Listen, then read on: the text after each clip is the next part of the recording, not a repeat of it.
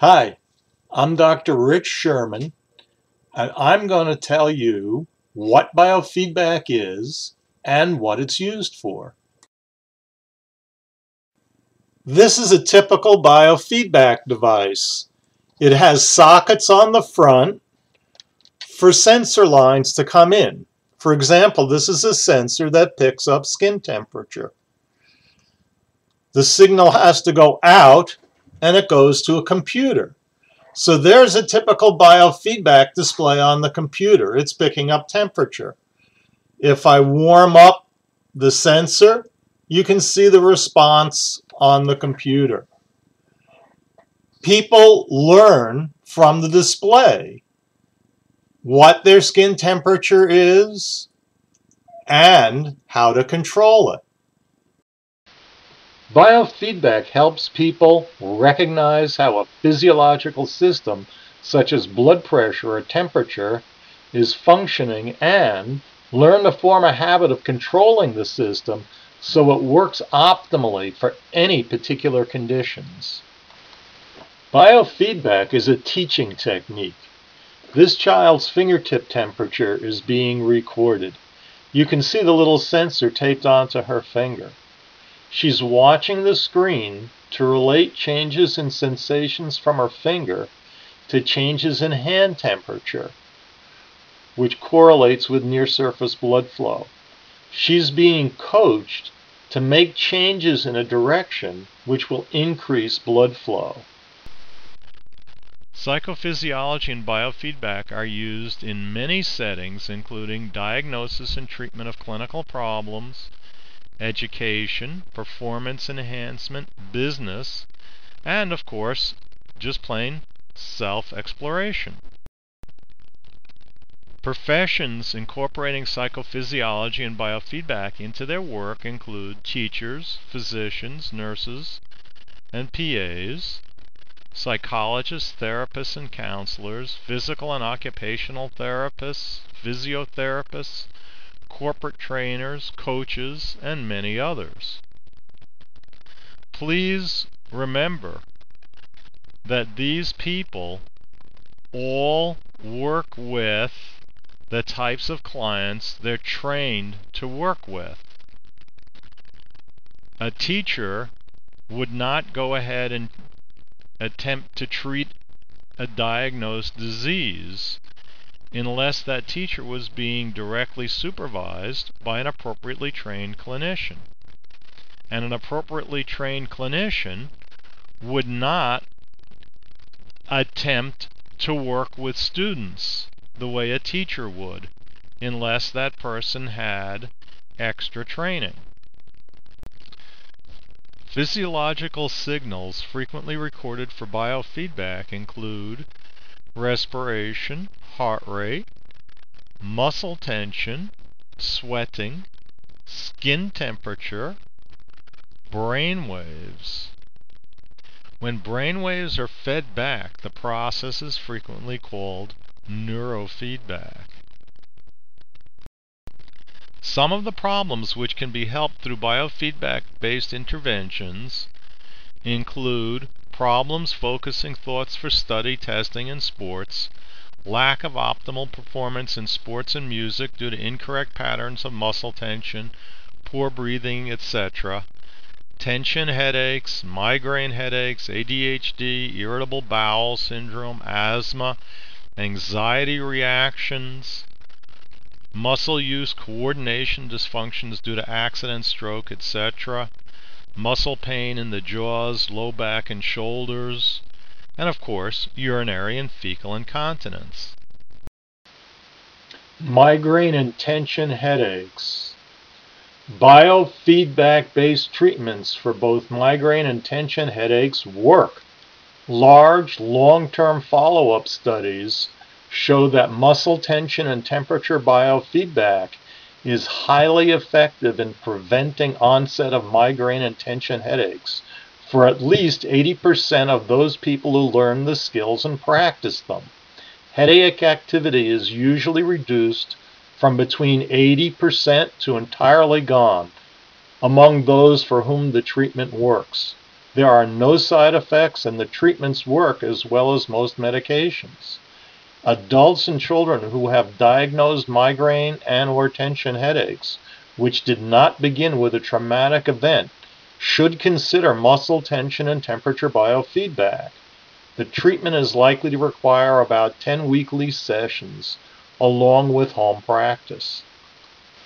Low back pain caused by incorrect patterns and amounts of muscle tension is frequently referred to as musculoskeletal low back pain. Back pain can have innumerable causes which are frequently not detectable. Abnormal low back muscle tension frequently makes back pain worse or causes it in the first place. When the low back muscles are kept too tense for too long, either in response to pain of some other origin or problems with their own functioning, they hurt. People with muscle tension related low back pain have many different patterns of abnormal muscle tension, so it's crucial to identify the circumstances under which different muscles show abnormal patterns of activity. These patients improve when muscle tension biofeedback is used to teach them to recognize and maintain correct patterns and levels of tension. The treatment works to the extent that the incorrect patterns and levels of tension can be corrected. The portion of the pain due to non-muscular problems doesn't change much with muscle tension biofeedback. Biofeedback is commonly used in the treatment of pelvic floor pain and dysfunctions. It has been shown to be highly effective for urinary incontinence and fecal incontinence. It can be helpful in the treatment of constipation, PMS, dysmenorrhea, and vulvar stipulitis. Learning to control breathing patterns to run and think better, as well as be less anxious. The belts around the chest and abdomen respond to inhalation and exhalation. Up to half the people with anxiety disorders actually have a breathing disorder. When the breathing disorder is corrected using respiration biofeedback, the anxiety goes away with no further intervention. Biofeedback is frequently used to help people control their stress and anxiety. This is among the most common and successful uses of biofeedback. Heart rate variability feedback, respiration control training, and muscle tension recognition and control training all help people control anxiety. Which type of feedback is likely to work best depends on a psychophysiological profile's determination of which physiological system is most reactive to stress. EEG biofeedback, also known as neurofeedback, is used to help people recognize how their minds are functioning. Biofeedback of EEG waves recorded from different parts of the brain can help people learn to focus better, be more aware of themselves, correct ADHD problems, reduce seizures, and control drug and alcohol addiction. It's vital that you find out how solid the evidence is for effectiveness of any biofeedback-based intervention before you try it. The Association for Applied Psychophysiology and Biofeedback is the field's main professional organization. AAPB's website will guide you to the evidence for each disorder. Just look at the website aapb.org. How do you figure out who's likely to be competent to provide biofeedback-based interventions? The simplest way for a patient or referring clinician to know that a provider has at least minimal qualifications, training, and experience is to choose someone who's certified in biofeedback or one of its subspecialties, such as neurofeedback or pelvic floor disorders, by the Biofeedback Certification International Alliance. Interested in finding a certified biofeedback provider? Interested in becoming certified in biofeedback? Look on BCIA's website. Please remember that if a provider is offering to treat a clinically diagnosed problem, be sure the person has the appropriate training and state license or certification to treat that disorder.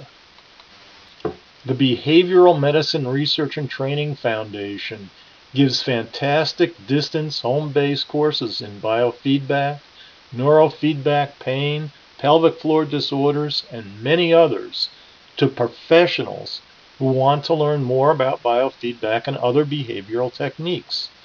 If you're a clinician, coach, or educator, we can teach you how to integrate biofeedback into your practice. Interested? Please go to biofeedbacktraining.org to see a list of our courses and find out more about biofeedback training. This is the end of your introduction to biofeedback. Thanks very much for attending. Goodbye for now.